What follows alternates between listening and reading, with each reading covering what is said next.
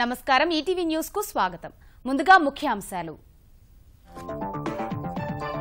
2019లో విపక్షాల మహాకూటమి వ్యూహాలపై మోదీ విసురులు. అవిశ్వాసం రాజ్యసభ డిప్యూటీ చైర్మన్ ఎన్నికల్లోనే సత్తా తేలిందని ఎద్దేవా. 16 రాష్ట్రాల్లో భారీ వర్షాలు కురిసే అవకాశం. తెలుగు నేలకు నేడు వాన కబురు.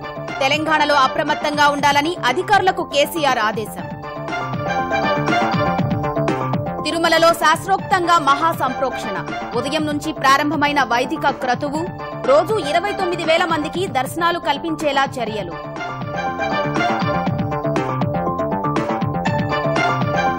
మోన్సాంటో కంపెనీకి అమెరికా కోర్టు 2,000 కోట్ల జరిమానా. కలుపు పొక్కల నివారణకు వాడే గ్లైకోసెట్ క్యాన్సర్ కారకమని నిర్ధారణ.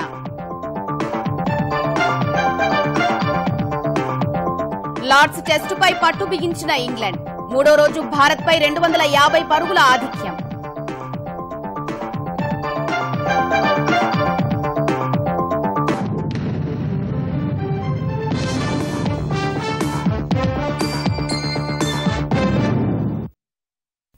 విపక్షాలకు విడివిడిగా ప్రజల్లోకెళ్లే ధైర్యం లేకే ఏకమవుతున్నాయని ప్రధాని నరేంద్ర మోదీ విమర్శించారు.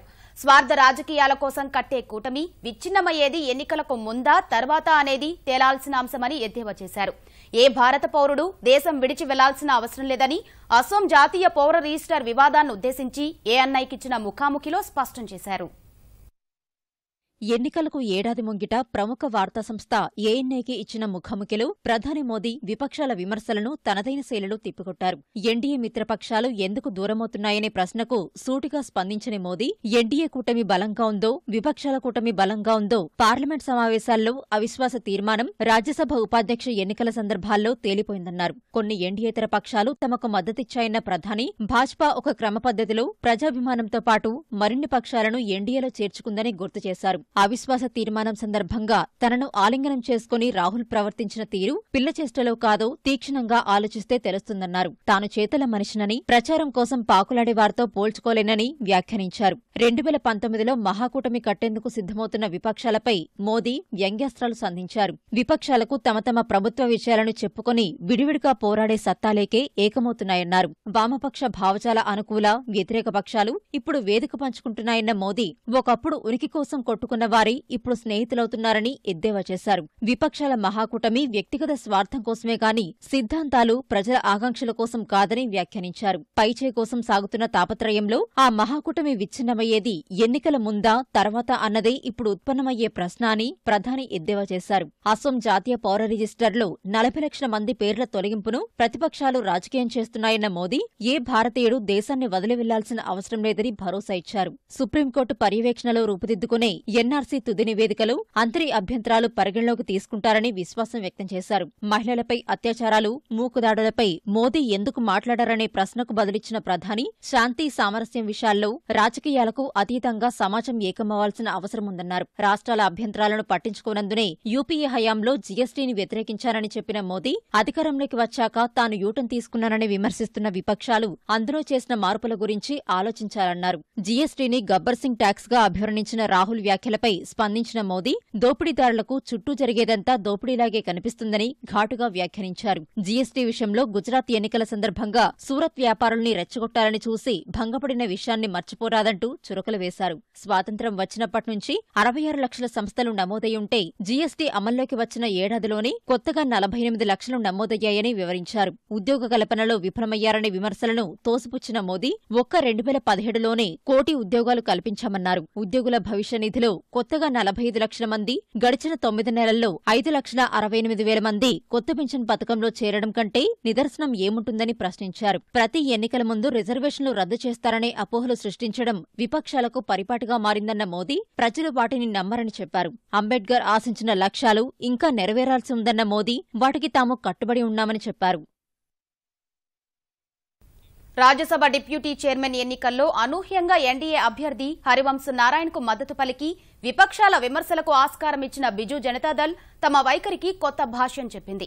సైద్ధాంతిక సారూప్యత వల్ల తాము మద్దతిచ్చింది జేడీయూకే కానీ ఎన్డీఏకి కాదని బీజేడీ అధికార ప్రతినిధి సస్మిత్ పాత్ర ఓ ప్రకటనలో తెలిపారు. కాంగ్రెస్ భాజపాకు సమదూరం పాటించాలనే తమ విధానంలో ఎలాంటి మార్పు లేదని చెప్పుకొచ్చారు. లోక్సభ సభాపతి, రాజ్యసభ డిప్యూటీ చైర్మన్ వంటి రాజ్యాంగ పదవులకు ఎన్నిక ఏకగ్రీవంగా జరగాలని తమ పార్టీ నమ్ముతోందన్న సస్మిత్ పాత్ర ఈ విషయాన్ని విపక్షాలు అర్థం చేసుకునే స్థితిలో లేవని వ్యాఖ్యానించారు. ఉపరితల ఆవర్తన ప్రభావంతో తెలుగు రాష్ట్రాల్లోని పలు జిల్లాల్లో విస్తారంగా వర్షాలు కురుస్తున్నాయి. ఆంధ్రప్రదేశ్లోని గుంటూరు నుంచి శ్రీకాకుళం వరకు వానలకు వాగులు, వంకలు పొంగి పొర్లుతున్నాయి. తూర్పుగోదావరి జిల్లా ఏజెన్సీలోని విలీన మండలాల్లో అనేక గ్రామాలు జల దిగ్బంధమయ్యాయి. తెలంగాణలో ప్రధానంగా ఉత్తర తెలంగాణలో వరుణుడు ఉజృంభించాడు. రామగుండంలో అత్యధికంగా 13.8 సెంటీమీటర్ల వర్షపాతం నమోదైంది. ఖమ్మం, భద్రాద్రి కొత్తగూడెం జిల్లాల్లో వాగులు ఉధృతంగా ప్రవహిస్తున్నాయి. తాలిపేరు, కిన్నెరసాని జలాశయానికి వరద పోటెత్తడంతో దిగువకు నీటిని వదిలేస్తున్నారు. విజయవాడ ప్రకాశం బ్యారేజ్ నిండు కొండలా మారడంతో గేటు ఎత్తేందుకు సన్నాహాలు చేస్తున్నారు. మరోవైపు ఇవాళ కూడా వర్షాలు కొనసాగే అవకాశముందని వాతావరణ శాఖ తెలిపింది. రాబోయే 3 రోజుల్లో వాయవ్య బంగాళాఖాతం పరిసర ప్రాంతాల్లో అల్పపీడనం ఏర్పడే అవకాశముందని, భారీ నుంచి అతి భారీ వర్షాలు కురిసే అవకాశముందని అంచనా వేసింది. కోస్తా సముద్ర తీరం అల్లకల్లోలంగా ఉండటంతో వేటకు వెళ్లొద్దని మత్స్యకారులను హెచ్చరించింది. తెలంగాణలో భారీ వర్షాలపై అప్రమత్తంగా ఉండాలని ముఖ్యమంత్రి కేసీఆర్ అధికారులను ఆదేశించారు. ప్రత్యేకించి ఉత్తర తెలంగాణ జిల్లాల్లో వాన తీవ్రత ఎక్కువ ఉన్నందున అధికారులు స్థానికంగా ఉండి అవసరమైన సహాయ, పునరావాస చర్యలు చేపట్టాలన్నారు. రాష్ట్రంలో వర్షాలపై ప్రభుత్వ ప్రధాన కార్యదర్శితో మాట్లాడిన కేసీఆర్ ప్రభావం ఎక్కువగా ఉన్న జిల్లాలకు ప్రత్యేక అధికారులను నియమించి పరిస్థితిని నిరంతరం పర్యవేక్షించాలని ఆదేశించారు. ముఖ్యమంత్రి ఆదేశాల మేరకు CS Adilabad, Nirmal, Mancherial, Asifabad, Karimnagar, Peddapalli, Jagtial, Sircilla, Warangal urban, rural, Janagama, Bhupalpally, Mahabub Nagar, Kothagudem, Khammam జిల్లాలకు 7 అధికారులను ప్రత్యేక అధికారులుగా నియమించారు. ఆయా జిల్లాల్లో పరిస్థితిని ఎప్పటికప్పుడు పర్యవేక్షిస్తూ జిల్లా అధికారులతో కలిసి అవసరమైన సహాయక చర్యలు తీసుకోవాలని వారికి సీఎస్ ఆదేశించారు. కేరళను అతలాకుతలం చేసిన భారీ వర్షాలు మరిన్ని రాష్ట్రాల్లో బీభత్సం సృష్టించే అవకాశముందని జాతీయ విపత్తు నిర్వహణ సంస్థ ఎన్ఎండీఏ హెచ్చరించింది. పశ్చిమ మధ్య అరేబియా సముద్రంలో అల్లకల్లోల పరిస్థితుల కారణంగా ఇవాళ రేపు 16 రాష్ట్రాల్లో భారీ నుంచి అతి భారీ వర్షాలు కురుస్తాయని వెల్లడించింది. ఇప్పటికే జల దిగ్బంధమైన కేరళతో పాటు బంగాల్, ఉత్తరాఖండ్, సిక్కిం, హిమాచల్ ప్రదేశ్, ఉత్తరప్రదేశ్, ఛత్తీస్గఢ్, బీహార్, జార్ఖండ్, ఒడిషా, అరుణాచల్ ప్రదేశ్, అసోం, మేఘాలయ, ఆంధ్రప్రదేశ్, కర్ణాటక, తమిళనాడులో భారీ వర్షాలు కురిసే అవకాశముందని తెలిపింది. పశ్చిమ మధ్య అరేబియా సముద్రంలో పరిస్థితి అలజడిగా ఉంటుందని, ఆ ప్రాంతంలోకి జాలర్లు ప్రవేశించకూడదని అధికారులు సూచించారు. కలుపు మొక్కల నివారణకు తెలుగు రాష్ట్రాల్లో రైతులు పిచికారీ చేస్తున్న గ్లైఫోసెట్ రసాయన మందు వల్ల ప్రాణాంతక క్యాన్సర్ సోకుతుందని కొంతకాలంగా సాగుతున్న ప్రచారాన్ని రూఢీ చేస్తూ అమెరికా న్యాయస్థానం తీర్పు చెప్పింది.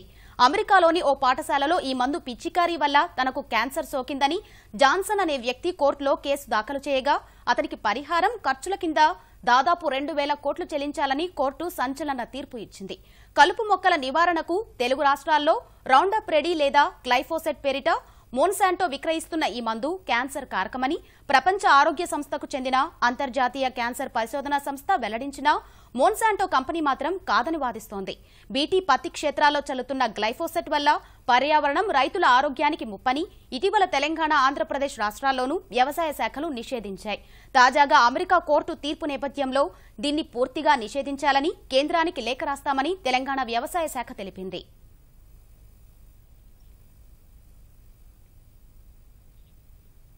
నోబెల్ సాహిత్య పురస్కార గ్రహీత, భారత సంతతికి చెందిన ప్రముఖ ఆంగ్ల రచయిత విఎస్ నైపాల్ కన్నుమూశారు. నైపాల్ మరణ విషయాన్ని ఆయన కుటుంబ సభ్యులు ప్రకటించారు. 85 ఏళ్ల వయసులో తుది శ్వాస విడిచిన విఎస్ నైపాల్ పూర్తి పేరు విద్యాధర సూరజ్ ప్రసాద్ నైపాల్. ఆయన వెస్టిండీస్లోని ట్రినిడాడ్లో జన్మించారు. నైపాల్ తండ్రి భారత్కు చెందిన సివిల్ సర్వీసెస్ అధికారి. నైపాల్ ఆక్స్ఫర్డ్ విశ్వవిద్యాలయంలో ఆంగ్ల సాహిత్యం అభ్యసించారు. ఎక్కువ కాలం ప్రపంచ వ్యాప్త పర్యటనలు చేసిన ఆయన ఇంగ్లాండ్లో స్థిరపడ్డారు. 30కి పైగా పుస్తకాలు రచించిన నైపాల్ను 2001లో నోబెల్ సాహిత్య పురస్కారం వరించింది. ఇన్ ఏ ఫ్రీ స్టేట్ అనే రచనకు 1971లో బుకర్ పురస్కారం లభించింది. వైకానస ఆగమాన్ని పాటించే వైష్ణవ ఆలయాల్లో లోక కళ్యాణం కోసం పుష్కరానికొకసారి నిర్వహించే అష్టబంధన బాలాలయ మహాసంప్రోక్షణ తిరుమలలో శాస్త్రోక్తంగా సాగుతోంది. శ్రీవారి ఆలయ ప్రధాన అర్చకులు వేణుగోపాల దీక్షితులు ఆధ్వర్యంలో ఆలయంలోని యాగశాల పాలికల్లో నవధాన్యాలు పోసి 5 రోజుల మహాక్రతువుకు అంకురార్పణ చేశారు. మహాసంప్రోక్షణలో భాగంగా ఈ ఉదయం హోమగుండాన్ని వెలిగించి పుణ్యాహవచనం, పంచగవ్యారాధన, వాస్తు హోమం, రక్షాబంధనం చేశారు. రాత్రి 9 గంటల తరువాత కళాకర్షణలో భాగంగా గర్భాలయంతో పాటు అన్ని ఉప ఆలయాల్లోని దేవతామూర్తుల శక్తిని కుంభంలోకి ఆవాహన చేస్తారు. ఈ కుంభాలతో పాటు అందరూ దేవతల ఉత్సవమూర్తులను యాగశాలలోకి వేంచేయిస్తారు. 18 వేదికలపై యాగశాలలో కుంభాలను కొలువు తీర్చి 5 రోజుల పాటు నిత్య కైంకర్యాలు, హోమాలు చేస్తారు. మహాసంప్రోక్షణలో వైదిక కార్యక్రమాలకు అధిక సమయం పడుతున్నందుకు సుమారు 29,000 మంది భక్తులకు దర్శనం కల్పించేలా అధికారులు ప్రణాళికలు రచించారు.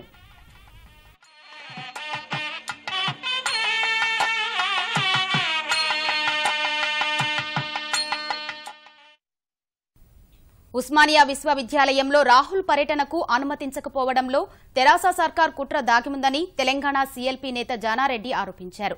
రాహుల్ పర్యటన ఏర్పాట్లపై సీఎల్పీ నేతలతో సమీక్షించిన జానారెడ్డి నిరుద్యోగులను తెరాస ప్రభుత్వం నిర్లక్ష్యం చేస్తోందని ధ్వజమెత్తారు. ప్రత్యేక రాష్ట్రంలో తెలంగాణ ప్రజలు ఆకాంక్షలు నెరవేరడం లేదన్న జానా ప్రజా సమస్యల పరిష్కారంలో కాంగ్రెస్ పార్టీ ముందుంటుందని తెలిపారు. గుజరాత్లో రాళ్ల వర్షం కురుస్తున్నా ముందుకు దూకి రాహుల్ గాంధీ ఆ ఎన్నికల్లో సాగించినటువంటి పోరాటం మీ అందరికి తెలుసు. అంత మాత్రాన విషయం కాదు, పర్మిషన్ లేకుండా ప్రయత్నం చేయబోయిందనేటువంటి యొక్క స్థాయిని తగ్గించుకోదలుచుకోలేదు. అంత పెద్ద ఉద్యమం ఉండి ఆంధ్రాకు సంబంధించిన ఇన్ఫ్లుయెన్స్ అంతా ఉపయోగించి పోలీసును ఉపయోగిస్తున్నటువంటి సందర్భంలో అనేక సార్లు అనుమతి నేను స్వయంగా ఉండి ఇప్పించినటువంటి సంగతి ప్రజలకు తెలుసు, విద్యార్థులకు తెలుసు. తెలంగాణ రాష్ట్రం ఇచ్చినటువంటి మేము ఈ రాష్ట్రంలో ప్రజాస్వామ్య పద్ధతిలో వివరించడానికి వీల్లేని పరిస్థితులు కల్పిస్తున్నటువంటి విషయం సిగ్గుసేటు. మరోవైపు కాంగ్రెస్ ఆరోపణలను తెరాస తిప్పికొట్టింది. రాహుల్ పర్యటనకు స్వతంత్ర ప్రతిపత్తి కలిగిన ఉస్మానియా విశ్వవిద్యాలయం అనుమతి నిరాకరిస్తే తెరాసకు ఏం సంబంధమని ప్రశ్నించింది. రాహుల్ తెలంగాణ పర్యటనతో తెరాసకు వచ్చే నష్టమేమీ లేదన్న ఆ పార్టీ నేతలు విద్యార్థుల్ని రెచ్చగొట్టేందుకు కాంగ్రెస్ నీతిమాలిన రాజకీయాలు చేస్తోందని మండిపడింది. ఉస్మానియా యూనివర్సిటీ క్యాంపస్ లో అకాడమిక్ అట్మాస్ఫియర్ డిస్టర్బ్ కావద్దని చెప్పి రాజకీయ పార్టీల సభలకు మేము అనుమతులు ఇవ్వట్లేదు. ఆ విషయాన్ని చాలా కేటగిరికల్ గా మేము చెప్పినామండి ఎంపీ గారు అని చెప్పి ఉస్మానియా యూనివర్సిటీ వైస్ ఛాన్సలర్ గారు చెప్తాం. ఈ రాహుల్ గాంధీ ఉస్మానియా యూనివర్సిటీకి రావడం వల్లనే ఏదో మొత్తం తెలంగాణ ఇటుదట అయిపోతుంది అన్నట్టు, మేమేదో భయపడి, మేమేదో గావరబడి, మేమేదో పర్మిషన్ ఇయ్యలేమని చెప్పి కాంగ్రెస్ పార్టీ నాయకులు మాట్లాడుతూ ఉంటే నవ్వుకుంటున్నారు తెలంగాణ ప్రజలు. ఇవాళ నిజంగా మాకు వేరే ఉద్దేశమే ఉండుంటే సరూర్ నగర్ లో ఎందుకు పర్మిషన్ ఇస్తుంది ఈ ప్రభుత్వం? ఏపీలోని ప్రభుత్వ పాఠశాలల రూపురేఖలు, విద్యా విధానంలో మార్పులు చేస్తున్న వేళ ఈ ఏడాది అడ్మిషన్లు 5% పెరిగాయని ఆంధ్రప్రదేశ్ మానవ వనరుల శాఖ మంత్రి గంటా శ్రీనివాసరావు తెలిపారు. ప్రభుత్వ పాఠశాలలపై గతంలో నమ్మకం పోవడం వల్లే ప్రైవేటు పాఠశాలలకు ఆదరణ పెరిగిందని వ్యాఖ్యానించారు. విజయవాడ తుమ్మలపల్లి కళాక్షేత్రంలో ఆంధ్రప్రదేశ్ అన్ ఎయిడెడ్ పాఠశాలల యాజమాన్యాల సంఘం నిర్వహించిన సమావేశానికి గంటా ముఖ్య అతిథిగా హాజరయ్యారు. విద్యార్థుల్లో మానవతా దృక్పథం పెంపొందించడం సహా విలువలతో కూడిన విద్య అందించేందుకు ప్రైవేటు విద్యాసంస్థలు కృషి చేయాలని సూచించారు. ప్రభుత్వం ఒక పక్క క్వాలిటీ ఎడ్యుకేషన్ కోసం ప్రయత్నం చేస్తా ఉంది. వాటితో పాటు ఏదైతే మన కంట్రీలో, మన రాష్ట్రంలో ఉన్న స్ట్రెంత్, మన కల్చర్, సాంప్రదాయాలు, మన ఆచార వ్యవహారాలు, ముఖ్యంగా మన కుటుంబ వ్యవస్థ పట్ల ఉండాల్సిన విశ్వాసాలు, ఇవన్నీ కూడా ఈ రోజు మనం దాదాపు మృగ్యమైపోతా ఉన్నాయి. వాటి మీద కూడా మీరు ప్రత్యేకంగా దృష్టి పెట్టాల్సిన అవసరం ఉంది. అందుకే గౌరవ ముఖ్యమంత్రి గారు చెప్తా ఉన్నారు, మోరల్స్, వాల్యూస్ తో కూడా ఒక క్వాలిటీ ఎడ్యుకేషన్ అందించండి, ఒక రెస్పాన్సిబుల్ సిటిజన్స్ గా పిల్లల్ని తయారు చేయండి అని చెప్పి. కొత్త రాజకీయం చూపిస్తానంటూ ప్రజల్లోకి వచ్చిన జనసేన అధినేత పవన్ కళ్యాణ్ సంప్రదాయ పార్టీలకు దీటుగా వరాల జల్లు కురిపించారు. జనసేన అధికారంలోకి వస్తే ప్రతి ఇంటికి ఉచితంగా వంట గ్యాస్ సిలిండర్, ఇంటి ఖర్చుల కోసం 3,000 రూపాయల నగదు అందిస్తానని పశ్చిమ గోదావరి జిల్లా ప్రజా పోరాట యాత్రలో వెల్లడించారు. మహిళలకు 33% రిజర్వేషన్లు కల్పించాలన్న ఆయన ఎస్సీ వర్గీకరణ అమలు చేయాల్సిన అవసరం ఉందన్నారు. 9వ షెడ్యూల్ ద్వారా కాపులకు రిజర్వేషన్ల కోసం ప్రయత్నిస్తామని తెలిపారు. పంచాయతీ నుంచి అసెంబ్లీ వరకు అన్ని స్థాయి ఎన్నికల్లో బీసీలకు జనాభా ప్రాతిపదికన సీట్లు కేటాయిస్తామని పేర్కొన్నారు. అగ్రవర్ణాల్లోని పేదల కోసం ప్రత్యేక కార్పొరేషన్ ఏర్పాటు చేస్తామని వివరించారు. కులాలను వాడుకుని రాజకీయం చేయడానికి రాలేదన్న పవన్ సమన్యాయం కోసం రాజకీయాల్లోకి వచ్చానని వ్యాఖ్యానించారు. గోల్కొండ కోటలో 15 ఆగస్టు వేడుకలకు పగడ్బందీ ఏర్పాట్లు చేయాలని తెలంగాణ ప్రభుత్వ కార్యదర్శి ఎస్కే జోషి ఆదేశించారు. గోల్కొండ కోటలో ఏర్పాట్లను హైదరాబాద్ పోలీస్ కమిషనర్తో కలిసి పరిశీలించిన ఆయన తెలంగాణ వైభవాన్ని చాటేలా కళా ప్రదర్శనలు ఉండాలని సాంస్కృతిక శాఖకు సూచించారు. వేడుకల్లో ప్రముఖులు, ప్రజా ప్రతినిధులు, మీడియా ప్రతినిధులకు ప్రత్యేక గ్యాలరీలు ఏర్పాటు చేయాలన్నారు. ట్రాఫిక్ క్రమబద్దీకరణ, బందోబస్తు ఏర్పాట్లపై సూచికల బోర్డులు ఏర్పాటు చేయాలని సూచించారు. వర్షాలు కురిసే అవకాశం ఉన్నందున పారిశుద్ధ్యం విషయంలో జాగ్రత్తలు తీసుకోవాలని జీహెచ్ఎంసీ అధికారులను జోషి ఆదేశించారు. మరోవైపు 15 ఆగస్టుకు జిల్లాల వారీగా జెండాలు ఎగురవేసే మంత్రుల పేర్లను ప్రభుత్వం ఖరారు చేసింది. సిద్దిపేటలో హరీష్, సిరిసిల్లలో కేటీఆర్ మువ్వన్నెల పతాకాన్ని ఆవిష్కరించనున్నారు. హైదరాబాద్ శివార్లలో యాదాద్రి వ్యభిచార ముఠాల మూలాలు బయటపడ్డాయి. పోలీసుల తనిఖీల్లో యాదాద్రి నుంచి పరారైన కొందరు నిర్వాహకులు హైదరాబాద్ శివారులోని అబ్దుల్లాపూర్ మెట్కు మకాం మార్చారు. 4 ఏళ్ల క్రితం విజయవాడకు చెందిన 11 ఏళ్ల బాలికను నాగరాజు వద్ద కొనుగోలు చేసిన సావిత్రి, ఆమె బాలికను యాదాద్రికి చెందిన వ్యభిచార గృహ నిర్వాహకురాలు పద్మకు అప్పగించింది. వీరిద్దరూ కలిసి యాదాద్రి, సిద్దిపేట, భువనగిరి ప్రాంతాల్లో బాలికతో వ్యభిచారం చేయించారు. ఈ ముఠా నుంచి తప్పించుకుని బాధితురాలు పోలీసులను ఆశ్రయించడంతో వ్యవహారం వెలుగు చూసింది. తనతో బలవంతంగా వ్యభిచారం చేయించారని, ఒప్పుకోకుంటే చిత్రహింసలు పెట్టేవారని బాలిక వాపోయింది.